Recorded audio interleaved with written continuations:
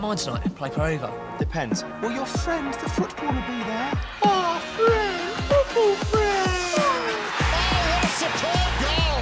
Stefan Moore, that is extraordinary from Ben Garuccio. You're listening to Football Friends with Ben Garuccio and Stefan Moore. Here's what's coming up on this week's episode. We recap all the action from the A-League Men's Round 1 before looking ahead to the tasty second weekend in store. The boys add their 2 cents to the afternoon kickoffs debate, a 3pm kickoffs working, and we hear our very first inner-game story of the week, a teenage tale on why to just impress your teammates on the pitch rather than attempt to in the nightclubs. All that and more coming up on episode 2 of Football Friends. Hello and welcome to another episode of Football Friends with Ben and Stef. Stef, welcome to the show. Thanks, Ben. Good to be here. We had a few listeners in week 1, so we decided to come back for week 2. Yeah, thought we'd keep it going. How's your week been? Obviously, 2-2 draw for you guys overseas in Japan. You got on the score sheet, so happy days for you. Yeah, well, the week was okay. My first week on my own. My wife's gone back to Australia, so it's a little bit more lonely here in Japan, but I'm able to get a bit more work done. And I guess the podcast really, probably put me in a good headspace because I've gone out on the weekend and scored one. I probably should have scored 4. We copped a 94th, 95th minute free kick against us to draw the game, which has set us back for the promotion playoff spots, which was devastating to be honest. But yeah, we move on, 3 games to go, and besides that, the week's been easy. Got a couple of days off in Osaka now to recharge and get ready for the last few games. What about yourself? Carla's gone home, and you're basically just living the dream. You're going to Osaka, trips here, trips there, and you're just living the easy life. Yeah, well, we normally would come here, but I guess when I'm on my own, at least I don't have to go into all the designer shops with her. I can actually just do what I want to do, sit at a cafe and enjoy, read a couple of books or something, and do some work. So pretty fun on my end. Some people might think it's a little bit boring though. A bit more cash in your pockets as well then. Exactly. Yeah, no, our week's been good. Obviously, at the time now of recording, just Monday, so. First day back at training, just a light sesh today, and obviously had the game Saturday night and Sunday off, so it was good to kick off with a win for us. So yeah, podcast 1-0 to the podcast, I suppose, first week of the podcast, and you're on the score sheet. We got the win with Western United, so happy days. Yeah, exactly right. And your missus was down in Adelaide as well with mine, so you had the weekend to yourself as well. 100%. Maybe it's that. Maybe it's not. It's not the I'm podcast. not sure. Yeah. Hopefully they don't listen to it this week. Yeah, we'll see. But staying on Japan, Mitchell Duke got promotion with Mashida, someone that you know very well. Obviously, he was at your team last year, made the move, and now they've secured promotion. I think first time ever in the club's history. Yeah, first time. I think in the maybe 5-6 years ago, they got promoted from J3, I reckon it was, or maybe a couple of years before that. But they've got a massive sponsor, recruited well. They got obviously Juki, he's come in, and Eric, who got injured probably about 2/3 way through the season, but a Brazilian that was at Yokohama Marinos under, I think, Ange and maybe Kevin Muscat as well. He came back from China. I think he's on a big pay packet in J2, long-term deal. So he was happy to come back, and now he's got him promoted. Juki's done well, and I think they'll recruit heavily. They've got the money, and you can see when you do go up to J1, it's tough. It's tough to kind of stay up there. Yokohama FC did the same last year, and they're kind of fighting relegation. So great for Juki. I'm sure he'll be enjoying it next year, playing in J1, and hopefully I'll be there with him with Fagiano. Yeah, so they spent the big bucks, and obviously it's paid off, and you boys 3 more games to go. So you're sitting where, 10th? Is it 10th? 10th, yeah. 3 points behind 6. So we've only got that last spot up for grabs. We got 3 games against 3 teams we should win, but we played against the third to bottom team and drew on the weekend. So no good. We tend to play better against the teams higher up. So let's see, 3 games. All we can do is control what's in our way, and that's, you know, teams that, you know, Tochigi, who are, you know, a lower team fighting relegation, Akita, and then the last one, Kanazawa, who's already relegated. So we should win these 3 games, and we just got to hope the other teams lose. Let's see how it goes. Yeah, quality. Oh my goodness! Oh my goodness! It's one of the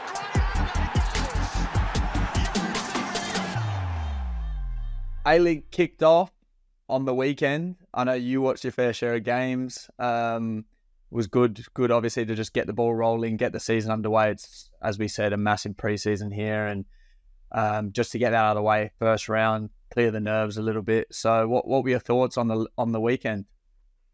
Yeah, I think overall the games, the quality of games were really good that I watched. Friday night, Adelaide, my boys against Central Coast. I wasn't sure how Adelaide were going to go. I think a lot of people were in that boat, were kind of putting them, you know, towards the bottom because of the young players that they had. And I had them winning this game. I think we spoke off air and I said I'm not sure about Central Coast either. Start of the game, Central Coast were probably dominating and could have scored. Joe Gauchi came up big with a couple of saves, and then they got the injuries to Kautak and Qual, and that really unsettles like the whole team. They had to change the balance of it. Not saying that, you know, Central Coast would have won if that didn't happen, but it's never easy. Like you said, you work pre-season on these things, and then 4 months into it, you get injured in the first 20 minutes. You know, for a player, it's a disaster. Hopefully the injuries aren't too severe, but the Adelaide young boys, they really stepped up. I think after the first 20 minutes, maybe they were a bit nervous. You know, Johnny Yule looked great out there. Panache at right back. I think physically he's got everything. He's only 18, I think, as well, 18, 19. But, you know, he's a beast, and he should only get stronger. You know what? Like if he's running up against you and you're a winger, you're thinking, "Wow, this is going to be a fucking hard day," because it takes one touch, 10 meters past you, and he's made 5 meters on you already. Like, and you're chasing back. So I think he lost the ball quite a few times coming inside, maybe trying to do a bit too much. But once he settles in and, you know, understands when to play simple, when to dribble with it, maybe he can give you a call and get some advice on that one. But I think the young boys looked great. Nesta was, I think, as Cole said, was Nesta. He didn't light the world on fire in that game, but that's only because our expectations of him now are to be scoring a 20 to 30 yard banger from you know, top corner, and he didn't do that. He still had his moments though, and like you expect him to maybe score a worldie or something, but there's a few balls even that, you know, they're balls that are played towards the byline and you think he's chasing a dead cause, and he just gets to it, somehow wraps his foot around it. He put 2 across the face. Ibasuki wasn't there for it, but they were fucking top balls. And he just has his moments. He's got that raw quality. He's only going to get better. I think the other young boys will only get better as well. And yeah, exciting times for Adelaide United. It's good to see Coopers. I thought it was a good crowd. You maybe said, they should have more there, but I thought it was a good crowd. It looks quality on TV anyway. Yeah. I think the best thing about Coopers is when they did the renovation was getting all the seats to be red. So it looks great. It only holds about 15,000, I think. Maybe not even that, to be honest, when you put the standing room in. But it's a good crowd. It's 9.5, pushing 10. It's a pass mark though. Like for me, I watched the documentary and I was, you know, hearing Aurelia Vidmer talk about, you know, the game in the NSL. You know, they've got to delay it for 30 minutes because there's too many people that want to come in here. So the thirst is there for it in Adelaide. I personally just can't understand how it's not sold out every week. And you know what? We lost Craig Goodwin. I understand people are upset about that. There's people that don't want to support the league for whatever reason. All right, whatever. But Adelaide's not a tiny city. You know, there's enough people there that love football. If you're a parent or if you're a football lover, how can you not want to go and support South Australian players that have literally, like me and you, we grew up playing. We wanted to go every week. It was up to our parents whether they took us or not, but we wanted to go every week. Could you imagine seeing, you know, players that were 3, 4 years, 5 years older than you getting their debut week in after week? Like it's actually just, it's mind blowing. It doesn't make sense. And you've still got, you know, Moussa Toure came on as well. Another Toure that's just looks like he's gonna take the league by storm. They've got good genes, don't they? I think the sister's not bad as well. I'm pretty sure. So like, I don't know what they're feeding them in that house, but Yeah. maybe I need to get there in my off season to get some speed. I know, yeah, and they've got the mindset as well. They've got the mindset. Yeah. Like, this is a kid who's it wasn't his first game. He came on round 1 last year as well, didn't he? Yeah, potentially. I think the commentator said that. I'm not sure, but he's coming on. A-League game, Cooper Stadium, nearly 10,000 people there. Did not look nervous. Had his moments, and to be fair, he came on against us in the preseason friendly we played, and he looked the exact same. I think he kicked someone, and he was like, get up, like, said something, and everyone was like, man, this kid, how old is this kid? He's got the confidence, and 100%, yeah, he's got the confidence, and I think like what you touched on there with the AUFC doco, I thought that was quality. Like, I was watching it, and I remember that game. Obviously, we lost to you boys the week before, and I was watching that game. I remember in Melbourne on TV and seeing Adelaide Oval, and I think we can sort of touch on the grand final decision while we're here, because that's now been scrapped, and obviously we've got Unite round taking its place January 12th to 14th, I think.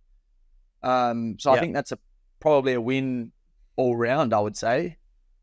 Yeah, like 100% on the doco. For me, the only disappointing thing about it, it wasn't long enough, and they didn't get me to come and speak in it either. So a bit disappointed about that. But obviously, they don't have my Japanese number. I think that's the issue there. But I loved it. It was 20 minutes, but I reckon they could have done more, and everything comes down to dollars and cents at the end of the day. But it was cool to see, where the club's come from to where it is now.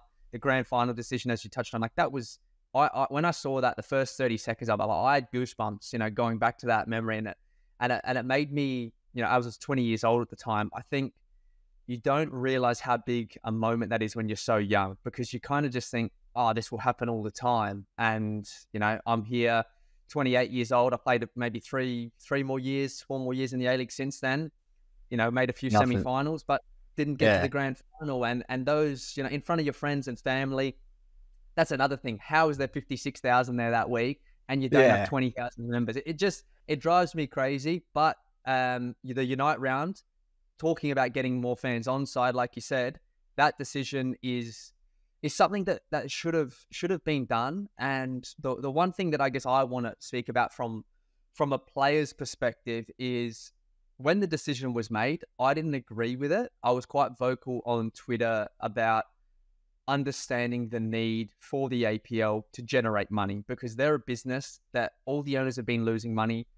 They've got this investment from Silver Lake, but they need a return on investment. And you can't keep expecting, even though they're billionaires or, multimillionaires, big companies, they don't want to lose money every year, millions of dollars every year. And we saw during COVID when the Fox Sports deal got cut, we were stood down. We're literally getting paid JobKeeper money for, what was it, 2.5, 3 months? Melbourne City, I reckon, were the only team getting paid. We were on JobKeeper. They didn't care about us, the owners at the time. They were like, you know what, you can stay on JobKeeper. We came back. The FA weren't giving us any money either. We ended up fighting for, I think it was 17% of our pay to go to a hub for 4 or 5 weeks. And as players, of course we were going to do it, because if we didn't do that, the Fox Sports deal wasn't there and the league was in a worse position. So we knew we had to do it. We had to do our part. But just giving the fans a bit of an understanding that these decisions that are made, majority of them are by football people.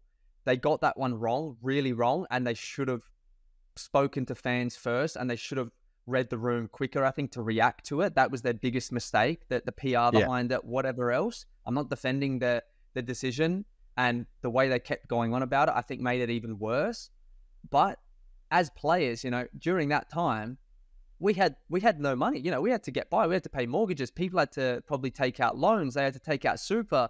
It was a really tough time, and it goes to show how fragile the league is in still. So we need ways to make money. And as a fan, I get it's not your responsibility to generate money for these rich owners so you can pay us. But if we want the league to grow, which I'm sure most people do, and then in the long run, everyone's going to benefit from it, we need to somehow all be pulling in the right way. And this Unite round it is going to be great, because you've got the men's and the women's both going to this. And I really do hope a lot of people get behind it, because it can be a special weekend. Yeah, 100%. And I think we've seen in other codes, it's been really successful. So there's no reason why ours can't be successful as well. And I think that they are doing some, junior tournaments, things like that. I think there's going to be mini roos. I think I remember reading about. So I think if we can get as many people there as possible already, then hopefully then they'll come to the games, which is going to be a success for the whole league and for all the teams as well. So I hope that it's done right. I think there's also going to be somewhere set up in Sydney that's going to be showing the Socceroos game that week as well. And school holidays. Yeah. So it sort of does tick all the boxes. They've done it at a perfect time. It's going to be good weather. Why not? Why not come to a game if you're already there? And yeah, that was the first thing sort of we said to each other as soon as we saw it was like, they should do heaps of junior tournaments or state tournaments. Like, we used to go away to Canberra or Coffs Harbour. Why not put one strategically in Sydney that week? People are already going to be there. It's people that love football. They're playing football. They'll come to games. They'll go support their team. So I hope it's going to be a big success. I think it's probably, as I said before, all round a good outcome for everyone involved in football. And I'm looking forward to it as a player. So yeah, could be good. Like you said, we spoke about it, and I think a lot of the A-League teams have academies now. So if it's not the state teams, imagine you get the youth team. There's no youth competition, which is a joke in itself, I think. But, if you can get the youth teams there from every A-League club, if you can get an under-18s and under-15s from the boys and the girls, then you're just getting more people going there to play in these tournaments in the morning, essentially. And then they go and support them at night. So you're getting the parents there, you're getting the kids there.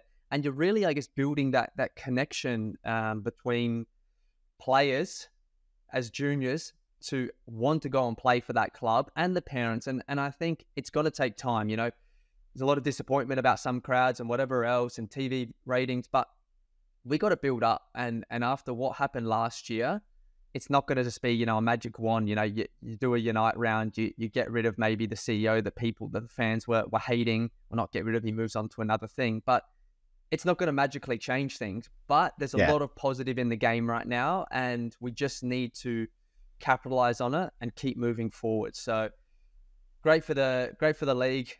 Let's move on to the next game, and that was Macarthur v Brisbane Roar, which is an interesting game. Did you get to watch any of that before you were playing yours? Yeah, I was actually watching it in the change room, this one. I didn't get to see all of that. I missed O'Shea's goal, but happy about it because he's in both of our fantasy teams. So that was good. Probably not one of his best goals. It was a bit of a cross shot. Sort of thing, but they all count. And honestly, from what I saw early, Macarthur had the better of the chances. And we spoke so much about Sydney FC and Brisbane Roar making the Australia Cup final. But from what I saw early, Macarthur had some great chances. And I think Rafael Borges Rodriguez looked really dangerous. He had another header before the one he scored. I was thinking, fuck, that was a good chance. Like, Great set piece routine straight from the training ground, and it was just one of those ones that you got to put it away, because otherwise then you're like, fuck, now we've wasted this one. And he hasn't scored. But it was an all round. It was actually a really exciting game. Again, we don't want to talk about it all the time, but the crowds, I think it improved on last year's crowds, which is not really saying much because it was so low. But it's so disappointing to see that few amount of people going to a game, and it's such good quality on TV. I actually really enjoyed it. That was probably one of my most favoured games of the weekend in terms of quality. Brisbane Roar played some really good stuff. Looked like they were lacking, just a number 9. I guess they were missing Waddy. Yeah, that's what I was thinking. But Macarthur as well, we didn't really know too much about him. We didn't know really what Mile Sajowski was going to do with him. But the Villa looked great out there. You had the 2 young boys in Drew and Raphael on the wings. Jermaine up front, and I think they're, after seeing them, I wouldn't be surprised if they're pushing for the top 6 quite comfortably, because they got Danny De Silva to come back in, had a few good boys on the bench to come on. So yeah, interesting game. Brisbane again looked solid. They played like the ball was zipping about. I think they're going to only get better. But it was like actually zipping. They were banging it in, and you could hear Ross on the sidelines. I think all of their players will really be enjoying playing the way they're playing. It's just, you need a number 9, don't you? You need that person that's going to score goals. So you can't be relying on O'Shea to be, scoring 15 goals, you need other players like Milasunic and Berenguer, Hoare, Waddingham once he's back to kind of... Armiento. Armiento's injured. So you've got a few that can score goals, but, you probably need 2 to 3 players that score, 25 to 30 goals between them, I would say, if you really want to push for the top 4, top 2 anyway.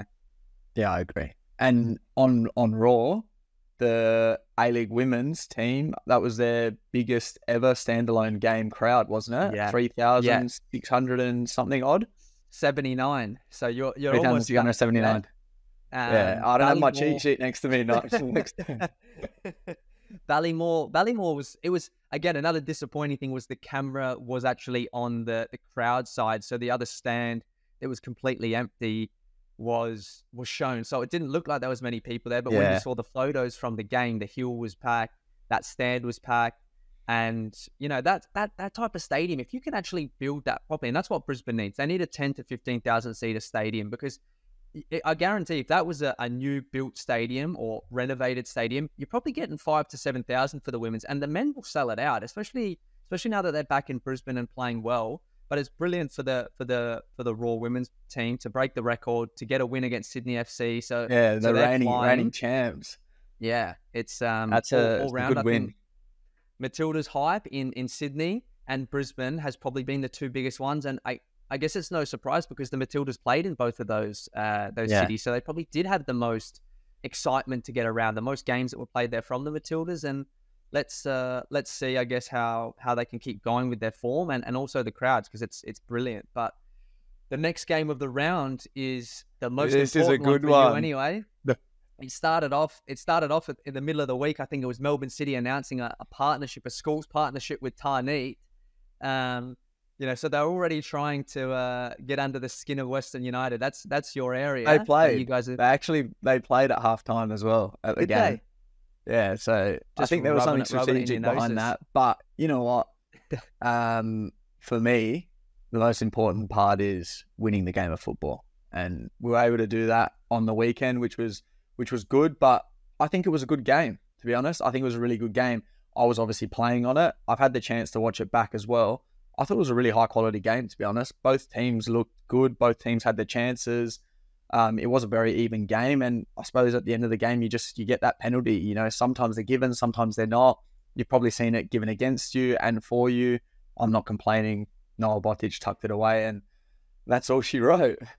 Yeah, no, it was a really good game. And the other thing was, the crowd was great. I think 10,000 people were for Melbourne City. I don't know if they even broke 10,000 once last year. So at home, I think they didn't lose either last year at home. So now they've lost their first game in front of 10,000. But hopefully, they keep coming out, because it was a really good crowd. It looked like a good spectacle. Like you said, the quality was there. I think Melbourne City would feel hard done by to lose the game, but at the same time, it could have went either way. And that's kind of what you want. It's interesting to see Pena back now in the league, and he looked sharp in moments. But I think, as you're probably training with him every day, so better. But he looks like he's only going to keep getting better and stronger and fitter. So it's exciting to see you guys, I guess, with that quality. And Melbourne City, you playing against them, you would know that even though they didn't win the game, they were still dangerous, weren't they? And they've recruited 100%. Really well. Yeah. They've recruited well again, and my boy Tarsley. Big Tarsley. He was on fire. He must have heard it, and he must have been pissed off that this guy, Stefan Moore, doesn't even know my name. Doesn't even know my fucking name. The disrespect on him. But our Johnny Warren picks, hey, after round 1, looking all right. Yeah, Arslan, Pena, O'Shea. The only one is Lolly, and that probably leads us into the next game. Yeah, Melbourne Victory versus Sydney FC, the Big Blue, and Victory got the job done. Yeah. I was tipping Melbourne Victory to be better, to be a lot better this year, but I also tipped Sydney FC to keep on building on that form of the cup. I don't know how much you got to watch of this game, but I was in the hotel in Yamaguchi, twiddled my thumbs. So I was watching it while I was eating dinner, and then watching it back in my room. And yeah, Victory was solid. They look like they're They've recruited well. Teague looked really good for me. A good, simple, number 8, ball playing midfielder. Defensively looked solid. Didn't try and do too much, but that's what you want in the middle of the park to complement, the other players. And McCutch, I think he started, probably the first 60, 70 minutes, 80 minutes, even until he scored the goal. Like he looked like, it's an almost moment. But I believe that if a player keeps getting into the right positions and he keeps doing stuff that you're like, oh, he's almost done something that's dangerous there, he's a good player. Because if you're not noticing him, that's more of the problem. And he ended up just bulldozing the centre back, and it was it was a good pretty goal. funny. It was a good goal. He did well afterwards though. Strong.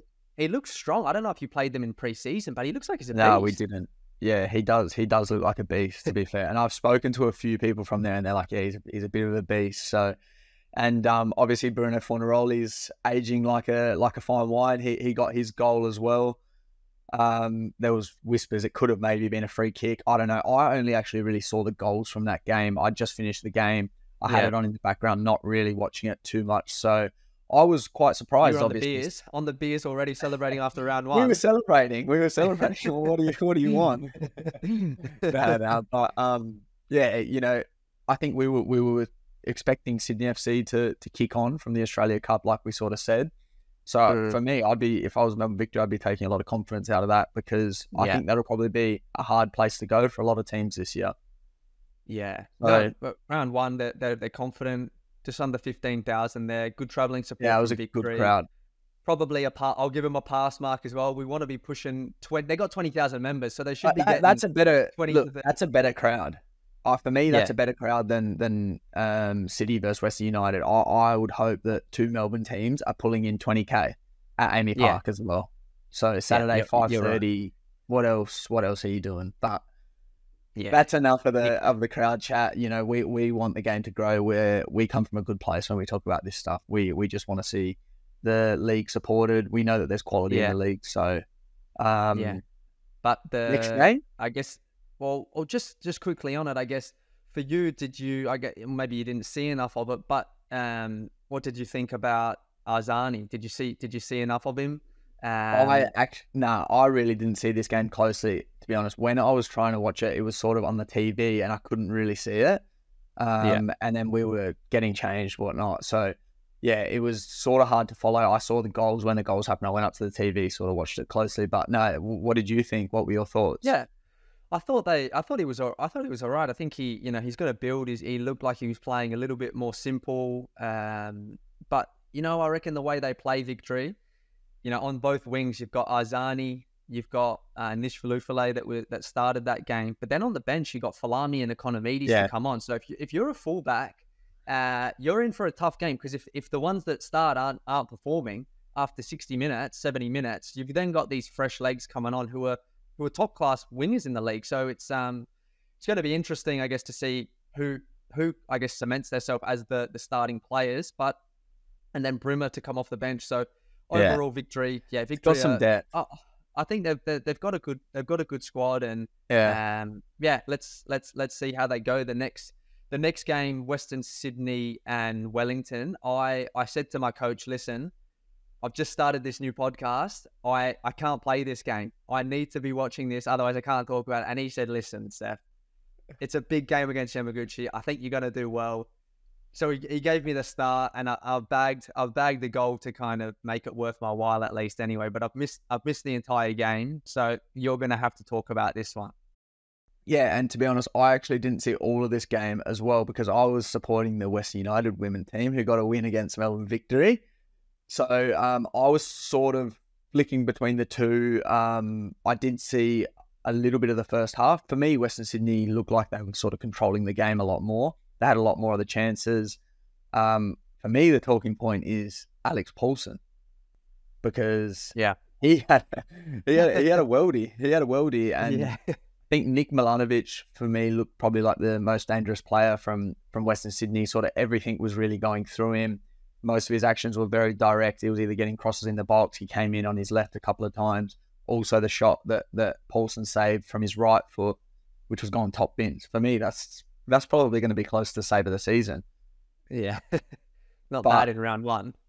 Yeah, of course. So, yeah, it was a bit of it's a 0-0. It's 0-0. The game finishes 0-0. So, I don't know. I think from stalemate. what I saw, yeah, it was a good old fashioned stalemate. From what I heard from the coaches, Rudin was definitely more the disappointed of the two coaches, and I think that probably tells the story of the game that Western Sydney did probably have the better of the chances. But in saying that, in the second half, I think it was Pennington had a header. Lawrence Thomas made an unbelievable save as well.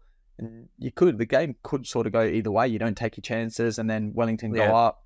It was a top ball by Barbarousis, and then Pennington just missed the header. I think it was Pennington. Don't crucify me if I'm incorrect, but we'll give it to him. Anyway. But yeah, I guess that's like a lot of Western Sydney games last year. They keep clean sheets. They play probably a style of play where it's very controlled.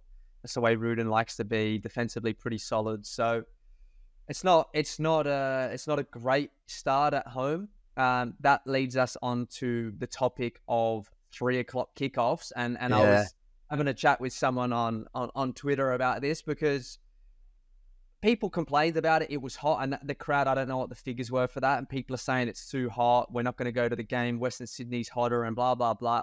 I get it. What's your take on it, to be honest? Because I want to hear what you say before I kind of voice my opinion. Yeah, look, the middle of summer, if it's going to be scorching, but that's the thing, when you put out the fixtures at the start of the season, you're not going to know what the weather is for every individual game. And I think from a perspective of maybe Paramount and things like that, obviously they want to have the games spread out so people can be watching all the games, because it doesn't make sense if all the games are on at one time and, people can only watch one game. So I understand it from that point of view, and spreading the games out across the day, because it is good. It is good on a Saturday to have, the 3:30, the 5:30, the 7:45. But those games, we've both played they're fucking shit. They're shit. Yeah. And you're watching on TV and I'm going, the standard looks it's a bit slow, the game. But you're sitting on your couch with the aircon on, and they're out there playing in 30, 35 degree heat. It's 3 p.m, hottest part of the day. And then that's obviously going to affect crowds as well. So, and some stadiums are better for it than others. Don't get me wrong. Combank's an unbelievable stadium, and you do probably get that little bit of shade. You've got the stands all round. But I think on that though, it's the corporate side that's actually got the shade. I think the other side, where the punters are, the general admission, they're in the sun. So I guess that's probably losing maybe those 1 to 2 to 3,000 that are like, I'll go to it, and then they're like, you know what, I'm going to be sitting in the sun, I'm going to be roasting, and that's where it's. I understand it, and this is where I get it. But like you're talking about the fixtures, and you're talking about middle of summer. We're in spring. It's October. It's the middle of October. It's not even summer yet. And you look at the rest of the week, because I looked at the rest of the week, and I looked at the rest of the country as well for this weekend's games. They're all fine, the temperatures, and you can't control it. Like you physically can't. I believe, here in Japan, what they do is the start of the season, it's winter, so it's freezing. And then you go into what is it, spring, and all the games are like, 12:30, 1 o'clock, 2 o'clock kickoffs. You get the odd night game in J2, but then once it goes to summer, the whole summer, there's not one game during the day. It's 6 o'clock, 7 o'clock, potentially 8 o'clock, maybe even some teams as well. And I think that's a great way to do it, but it's one of those ones. I think we could do that. Honestly, with the early games, October, November, you could have, you have the games throughout the day. It's no problem. December, January, potentially even February, maybe try and stick to, at least the 5:30. Because for me, the 5:30, it's not too bad. It's starting to cool down. The sun's still up, but once the sun sort of does go down, maybe second half of the game, it's okay. But those 3 o'clock, and how many times have you gotten to the stadium? It's 35 degrees, and they come in. The game's been delayed. It's happening, and the standard shit. It's slow. It's not good to watch. It's not good for the punters that are sitting in the sun with kids and things like that. So, it's not ideal. The 3 o'clock. It's tough, because I think they need to cut it off once, and hopefully I think they have done that this year for once it becomes summer. But you know what? And again, like, you have all these fans complaining, and I get why they're complaining. But here in Japan, like, they don't complain about it. The fans, you know what? You get a few less people, and our stadium in the the non-covered side is there's no shade at all. You're in the sun.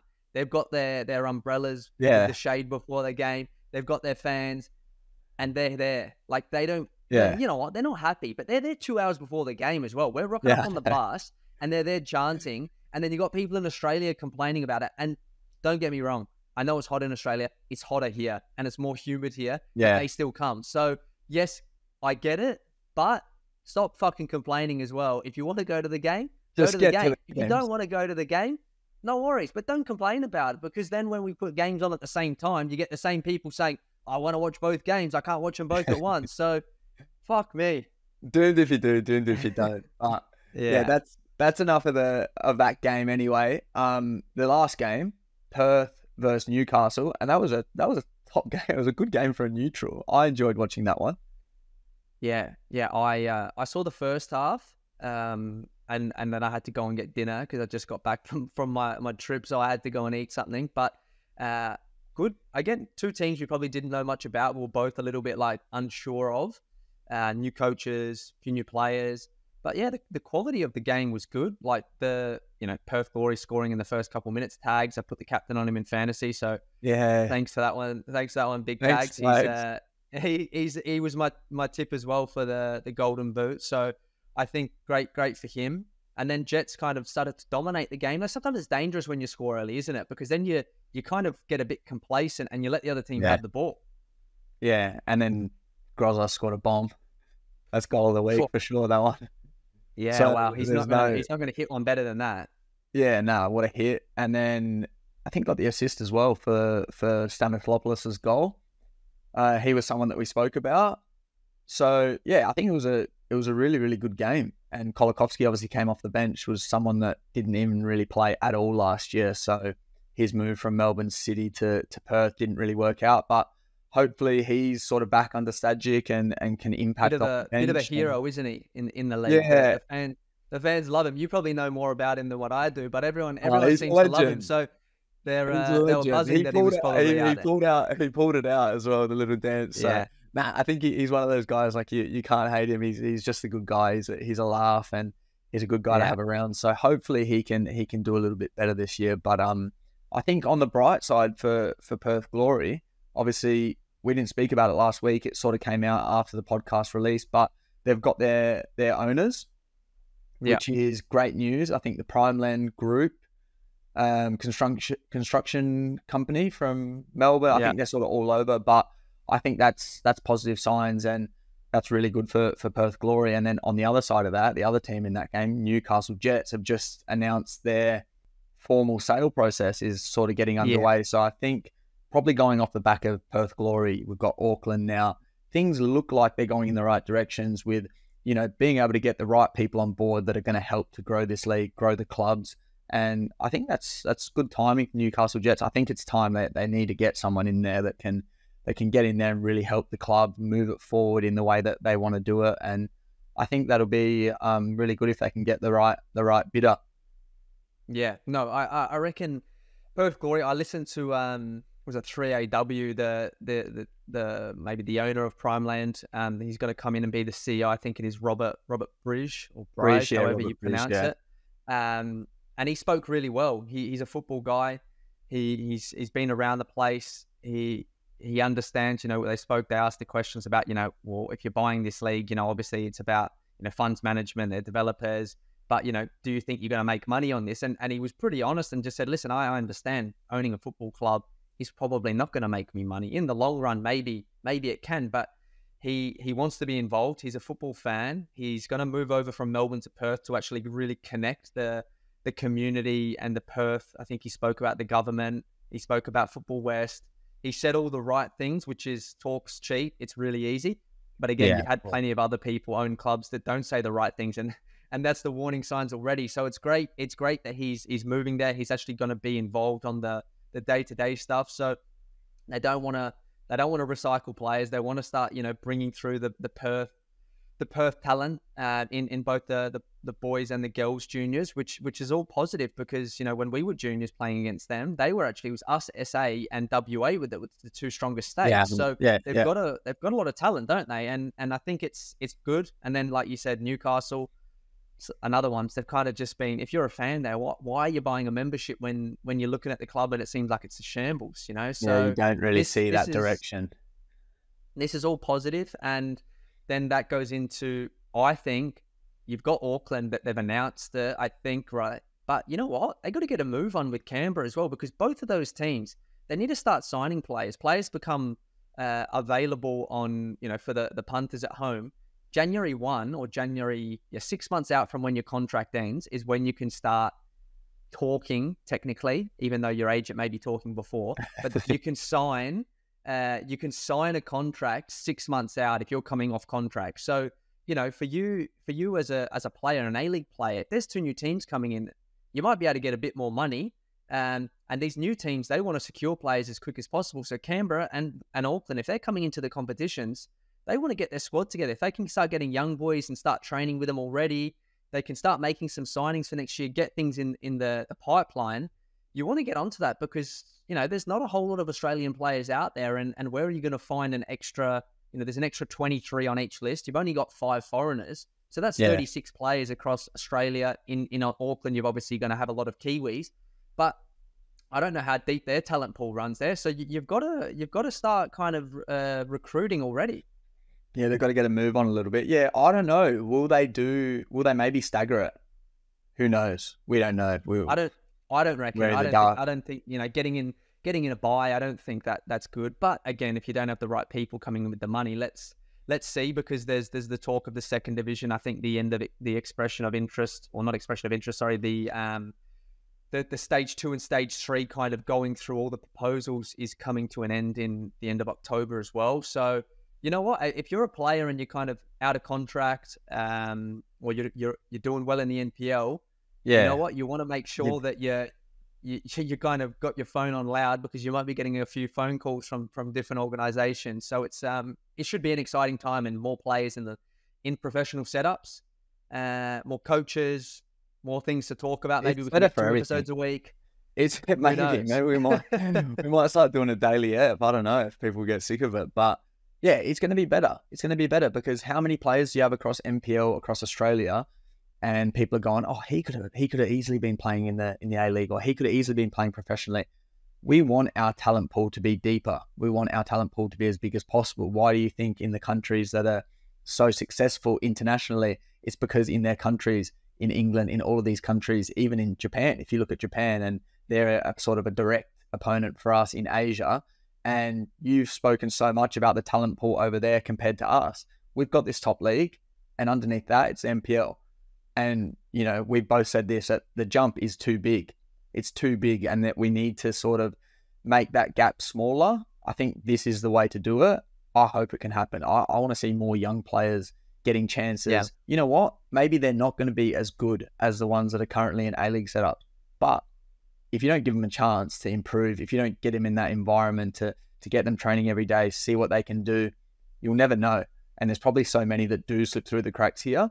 And, you know, we want to get that talent pool as big as possible. I think it's going to be good. Yeah, and we will talk on that in another episode into more depth with the second division and the gap, and when players have come and trialled with us. But we need to get a bit of a move on, and jumping from this segment, where we're now going into the inner game story of the week. This is something that we've brought in. We had a chat. We've got plenty of stories, and we were thinking, how can we do this in a way where we get one out a week? And this one is probably the best, I reckon. Wow. So we'll start with a bang. I don't know. It's the best for you. This is the Inner Game Story of the Week. This segment is brought to you by the Inner Game Journals, started by none other than our co-host Stef and Mork.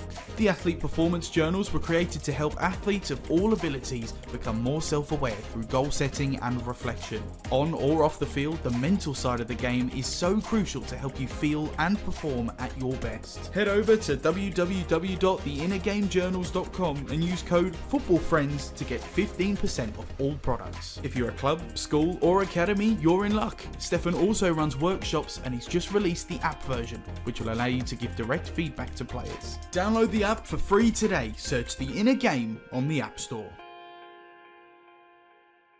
So it's the best for you, but it's not the best for me. No, I think to give everyone an understanding of this, we were a lot younger. We were back in Melbourne. We won't give too many details of when it was because I don't think I'll get in trouble, but Ben could. So we won't go into too many details of the specifics. But young boys, we're living in Melbourne. We want to go out every now and again when it's right, when it's the right time, when we've got a 7-8 day break, of course. No, I wanted to go out. Dragging you out was fucking impossible. I reckon if I didn't live with you back then and I lived with someone else, I probably wouldn't have still been a professional footballer. But I wanted to go out. You were going to sleep at fucking 9 p.m. every night. I'm 18 years old living in Melbourne, man. I've got to be fucking making the most of this time. And you were going to sleep at 9 p.m. So you were definitely the more professional one back then. But that probably explains a little bit about this story. Yeah, and I think we both, you helped me as well sometimes get out of my own head by going and doing other things where I was thinking too much about football and doing everything right, and you were probably, stopping at Macca's on the corner there of Plenty Road, having too many cheeseburgers and going out a little bit. But we were young boys. We had a couple of days off. We decided to go out. We went to the first pub we went to. I think we were maybe there with a couple of other players, or maybe it was just ourselves at that one first. We had a few drinks. There's a few of us, I think. There's a few of us. Just to wet the whistle, a few beers, everything's going well.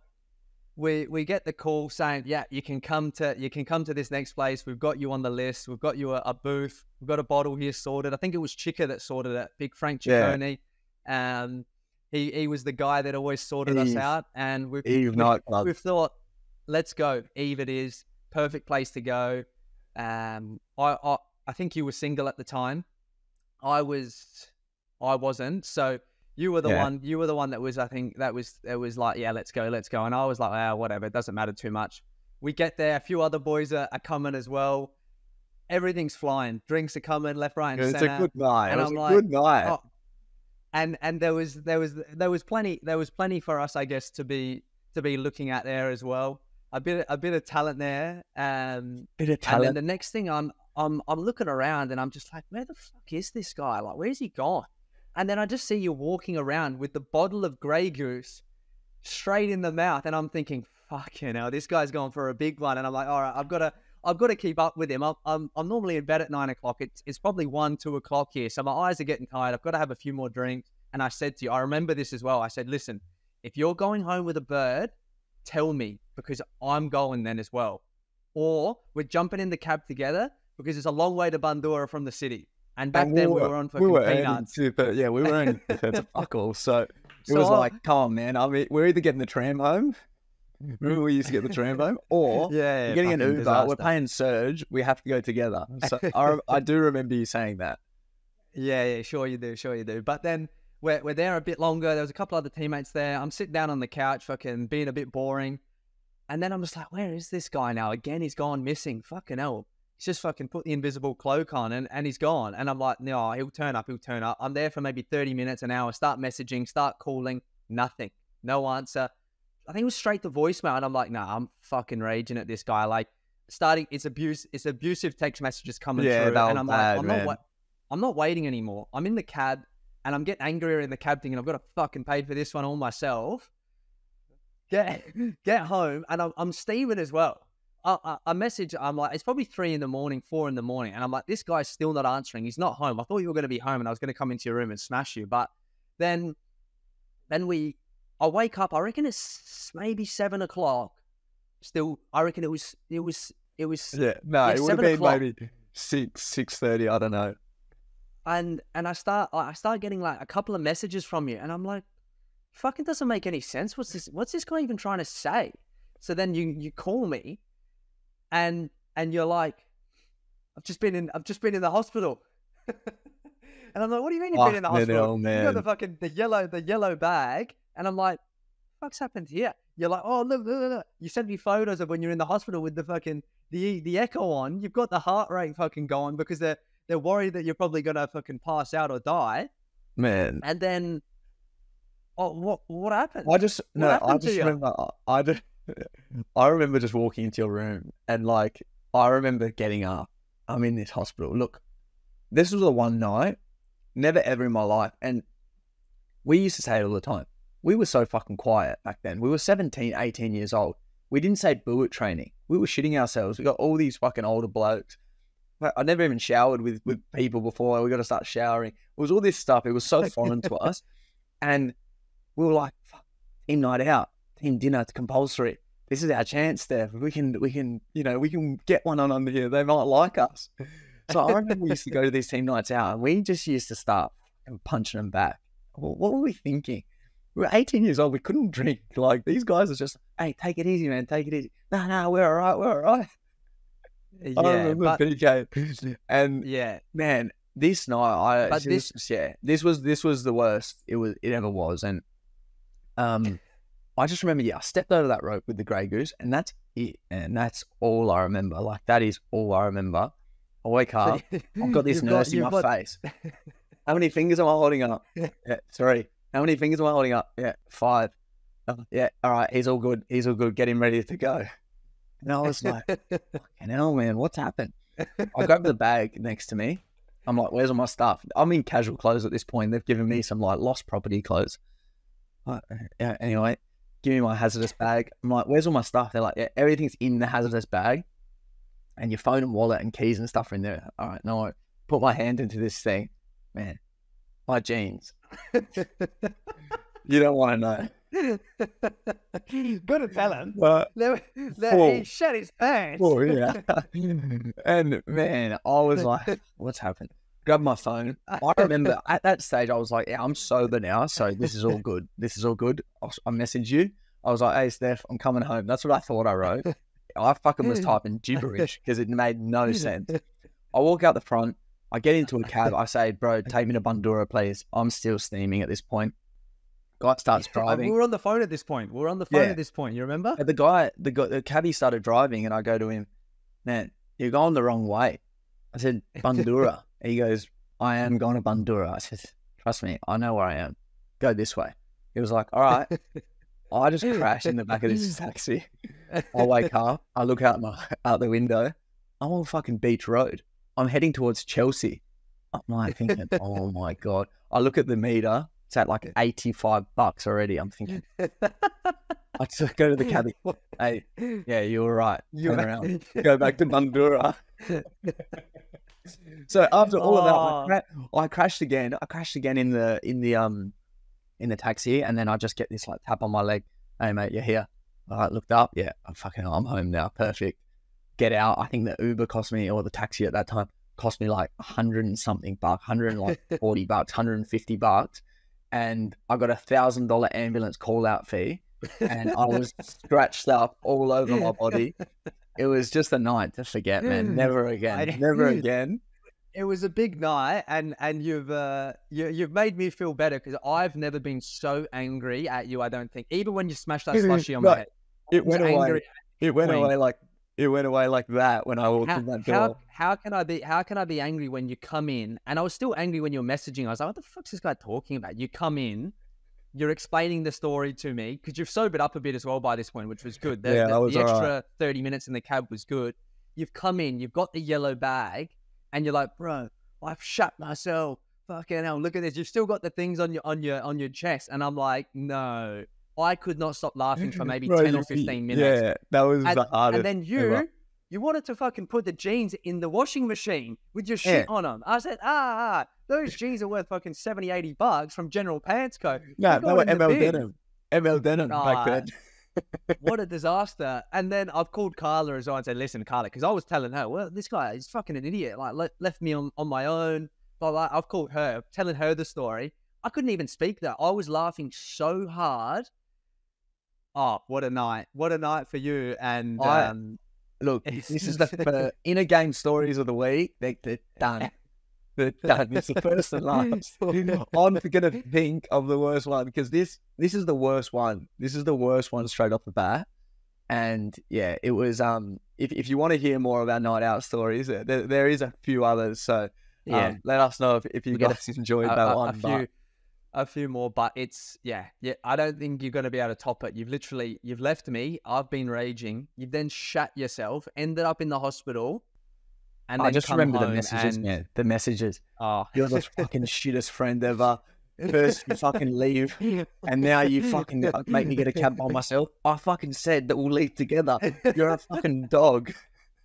But brilliant. You know what? No. I would love to go back to those days when you could go out and have a few drinks, and you wake up the next day and you feel not too bad. Now, I haven't drunk all year, but I remember last year, I have 3 or 4 drinks. I don't get my 8 hours in. Man, I'm a disaster the next day. You're struggling, man. And you never thought of that stuff when you were younger. You never thought. Yeah, I should have made the most.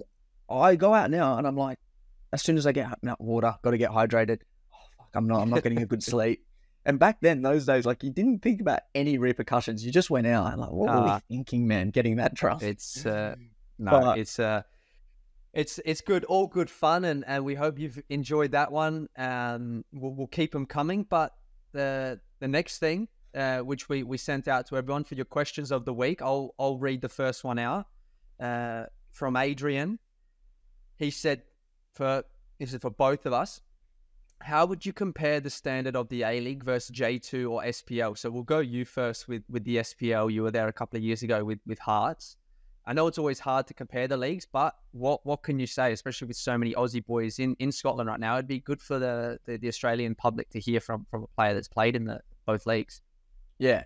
Thanks, Adrian, for the question. It is a hard one to compare the two leagues. For me, the biggest difference over there is that promotion and relegation. So you know that you might be versing a team who probably quality-wise, I would argue that probably the top 5 or 6 clubs in Scotland, that they would probably compete well in the A-League. And I would say the bottom 5 or the bottom 6 would honestly struggle, like, on just quality. But the difference over there is they're fighting relegation. So when you're fighting relegation, these guys are fucking running all game. They don't give you one easy touch. They don't give you one easy pass. Not trying to play out from the back, are they? They're not trying to play out from the back. It's a fucking grind. Like, this game is a grind, and you're not getting an easy win. And that's the reality of it. And because there is promotion relegation, it brings that. And the players maybe know that, you know what? We don't have the same quality as Celtic, Rangers, Hearts, Hibs. So if we don't match them in the fight, we've got no chance. So these guys are fucking giving everything to win. And obviously, that's what happens when there's promotion and relegation. Over here, we don't have that. So if you've got a coach and you're coming 12th, but the coach says, no, I don't care. I want to keep playing my football. I want you guys to play tiki-taka. There's no pressure there. You might lose the game 5-0. Is it right? Is it wrong? Look, I don't know. But for me, that's the biggest difference. I would say quality-wise, the quality in the A-League is so much better than people think. And people think just because you go to Europe that you're 10 times better. Oh, he's in Europe now, he should be in the Socceroos. It's like, well, if you actually look at the club he's gone to, I would say that club there probably wouldn't even beat most of the teams in the A-League. And there's been examples of that, but I think that's the biggest misconception in our country, is that the A-League shit. You got to be in Europe if you want to be considered a serious player. And the A-League's so much better. And, you know, you bring in the foreigners, the internationals, so many Socceroos in the league. The standard's very good here. You'd be playing on some top quality players. I think you even saw that on the weekend. Like, some of the new international players are going to be super exciting this year. And I don't know, what would you say? What would you say with J2 compared to the A-League? Yeah, I'll echo what you've said about the relegation. You know, the other thing is, you know, Scotland's similar to the A-League where there's 12 teams. You're playing each team 4 times. But here, you know, we've got 22 teams in the league. So you got 21 away trips, 21 home, 42 games. It is fucking long. It's a long season. And the same thing, any second division around the world, it's more physical, it's more up and down because the quality is lesser with some of the players. So you don't get punished when you make a mistake as much. So it's a little bit more transition, probably similar to the A-League in that way. But man, they press like crazy here, and they're all machines. And that's even the game on the weekend. We played a team, Yamaguchi. They're fighting for survival. They got a point against us, and that could be the point that keeps them up. But they were they tried to play out a little bit, but a lot of it, they were going long. And we said first 10 minutes, long and behind. But we didn't get out of that then. So we went into their game style of fighting instead of trying to play. When I'm fucking trying to scream at everyone to say, relax, just play out from the back now. But it's hard because if they're bringing you into that type of game, your quality drops. And maybe the intensity is okay and it's a fight out there, but in the A-League, you don't really get teams playing like that because everybody thinks, you know what, I want to play a certain way and I'm going to implement that system because there isn't the stress, there isn't the pressure on the coaches, on the players. Overall, I would say Japan is unbelievable. Like J1, J2, the players. We have 30 players in the squad, and you could probably, the first 22, we change players, 4 or 5 players, I swear, every week. It's a little bit frustrating sometimes, but the depth is so big, and it's the same in J1. The talent pool is so much deeper. So in training, you got to fight every day to earn your position. Where in the A-League, you kind of know the starting 11. There's maybe 2 or 3 players that could come in, but again, really hard to compare the two. I don't know where you'd see. You've got Kofu that's playing against Melbourne City. They're a J2 team, and they put out their second 11 team against Melbourne City in Melbourne. They look just as strong. So there you go. There's a bit of a tight one for you. But again, it's different football. So we'll go on to the next one. And you can read this one out, Ben. What have we got? It's from Boots Atelli. Boots Atelli. Thanks for the question, Boots Atelli. What's it like when big name marquee signings arrive? Best/worst experience, etc. So it's a good question. Do you want to start, Stef? Yeah, well, I think we were both lucky when we were at Melbourne City. We got to see quite a few big names, and Damien Duff, David Villa, Harry Kuehl came as well. He wasn't a marquee, but he is a marquee in itself. Vince Grella came. Tommy Sorensen. Robbie Corran, Tommy Sorensen. We had a lot of big name players come into the league when we were there. And I don't have a bad word to say about any of those people. David Villa, we were at Latrobe, the bottom fields before the facility was built. We were literally doing ice baths in a bin, and the showers were disgusting. Like, it was unbelievable. Like, the David Villa, I think he just came from winning the Euros, wasn't it? Euros? Yeah. Was waiting to go to New York City, and he's coming into this facility, and we're getting sandwiches from Brunetti's, I think it was as well. The portable little physio room in the portable fucking. Like, this guy's got his own physio guy, strength and conditioning, and I don't know how he only stayed for 3 games. He was meant to stay for 10, and maybe that was why. But I just remember that one day in the showers when we were standing there to wait, because there's only probably 2 or 3 showers, so you have to wait, if you're all in there at once. And I can't remember if it was me or you or one other young boy. I don't even really remember, but someone said, "Oh, like, David, you go, like, before us." He was after us, but of course, you're a young boy. This guy's he's the man. And he said, no, you go. It's no problem. And straight away, like, that was unbelievable to see a player like that. Just, he was there. That was 1 in a million, though, man, playing with a player like that. Like, I was shitting. I was in the trainer. I'll never forget, last day of training, I got him here because I ended up not fucking shitting myself in the end, but I was shitting myself to ask him for these boots. What, like on that night out? Yeah, basically. It's a thing for me back then. I just used to do that whenever. But yeah, got his personalized boots, man. I'm so glad I asked him for these. Like, if I didn't, I don't know, just to have something to sort of remember him. And he didn't speak the best English, but he was just such a good guy. Like, do you remember the going? He did the going away lunch. He paid for everyone. We all got photos with him when he was leaving. Like, man, this guy's done everything in football. He doesn't need to do that. Who the fuck are we? Really? In his life, who are we? But he was good enough to do all of that, and he was such a good person. Probably the best player I've ever played with. Yeah, like, he scored that goal where Duffer has cut it back, just simple finish, bottom corner. But you know what probably stuck with me the most about him? The ladders that he used to do. He had the smallest feet as well. Like, they're probably size 6, size 7. But when he would do these ladders, his feet were so quick. It was actually ridiculous. And he didn't have like some small players, they're quite ripped or they're stronger. You can see underneath, you're like, oh, he's quite strong. He had the body of a 15, skinny, 14-year-old boy. Yeah. But on the field, you know what? Goes to show, doesn't matter how big you are. If you can use your body well, and if you can manipulate the ball, no one could get near him. In training, it was unbelievable. That was something that, was so good to play. And then Damien Duff, I don't think you can ever say a bad word about him. Like, he was a top guy. He was just a typical Irish legend. We Yeah, he was- we had really good experiences.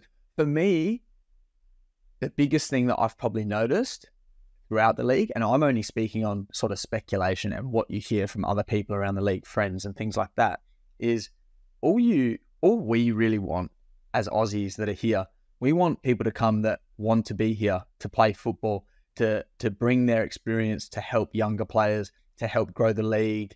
I think that's all you really want. And like probably someone like a Bruno Fornaroli, like he came here, he maybe wasn't a marquee or a big name, but look at what he's done for football in the country, and he loves being here. He loves, promoting the league. He loves playing here. He loves the country. Like, that's what you want. You want someone that really wants to be here and give something back to the game in Australia. And for me, the only bad experiences is when, people maybe think they're coming here and it's a shit league and it's going to be easy for them. And they probably actually get here and go, fuck, it's not somewhere where you come to just have a holiday. Because we train hard and we're physically very, very good as Aussies. So I think that's all you could really say from bad experiences. I think I've had good experiences just like you. No, exactly. And that ends our question time. We'll definitely answer some more. So keep them coming through. If you've got any, we'll get the social posts out. So just drop a question, whether it's Twitter, whether it's TikTok, whether it's Instagram. I think on Spotify as well. On Spotify, so we've got it behind or underneath the episode. We'll link that, and that goes into the last thing, which is just previewing the games for next week. And starting off, we've got Brisbane Roar, their first game back at Suncorp Stadium against Sydney FC. The state of origin, I think they like to create a rivalry out of everything in the A-League. So you've got the Queenslanders against the New South Wales. And I think this is going to be a good crowd for this one. I think Brisbane Roar, first game back at Suncorp Stadium, the hype's there. They've done well in the Cup. Sydney FC need to bounce back, so that should be a really exciting game. Yeah. It is. That should the grand final rematch Friday night. Let's see, and then next up, we have Wellington Phoenix against Perth. Biggest trouble in the league. I would hate to be playing for Wellington, to be honest, with that international travel. That's a long Perth trip to Wellington. It's going to be interesting how Perth goes. Second game in, away from home now. Let's see Wellington, how they might play differently. Then the next one is you boys. Who have you got? Western Sydney Wanderers at CommBank. That's I think 7:45 or 7:30 on Saturday night. So no excuses about the weather this time around. It's a perfect time, Saturday night. I hope that there's going to be a big crowd. As we said in our first episode, we want to see the RBB out in full force. I did see them doing the Poznan, so yeah, I hope that they can keep growing in numbers, and that's going to be an exciting game as well. Yeah, that'll be a good one. Saturday night again. I've got a Sunday game, so perfect for me. I'll be on the couch with my feet up, watching you, on critiquing Twitter. You. So and then on the next day we have I think it's a triple header where you've got Central Coast at home against Macarthur. So I think that'll be a really exciting game. Macarthur played really good. Central Coast first home game since they won it last year. So hopefully they get they'll get a really big crowd. As they deserve. I know a lot of players have left, but that'll be a really good one for the people on the coast. Mariners need to bounce back. They've also got the AFC Cup game in the middle of the week, both of them. So we'll see what they do with the squads, but hopefully a massive turnout for Central Coast first home game after winning the championship. Yeah. And then we go into Victory Newcastle, Victory's first home game. I'm sure they're going to get a massive crowd for this one. Yeah, everyone's going to be buzzing. They've cracked 20,000 members again, which is incredible. Unreal. So let's see what they can do. Newcastle, they've got to draw round one, but this is it's a tough start for Newcastle. Away to Perth, away to Victory. Yeah, not what you want. But if they can get a win or get another draw, it's a good start for them. And then last up, Sunday night, Cooper Stadium will be full, sold out. Mark my words. It's full.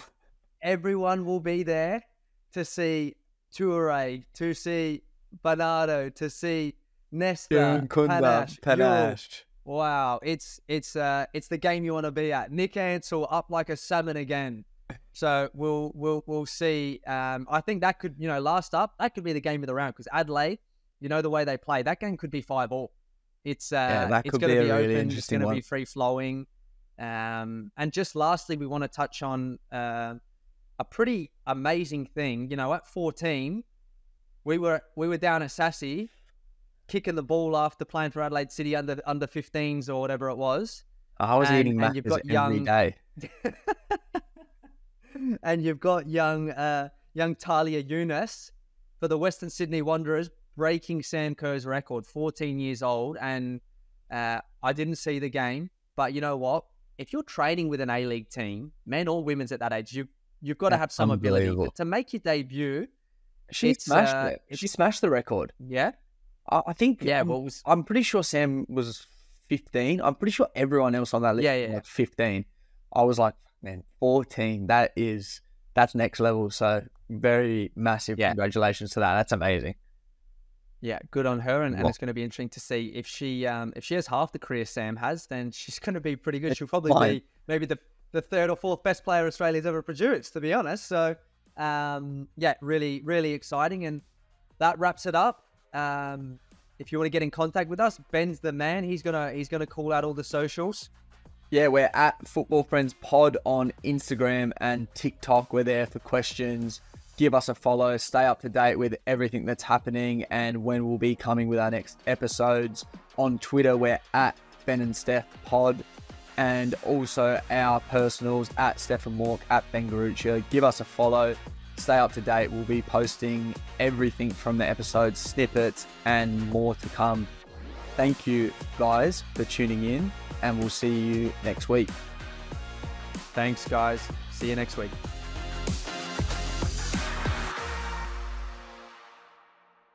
Oh, Fred. Fuck you lot, where's the beer?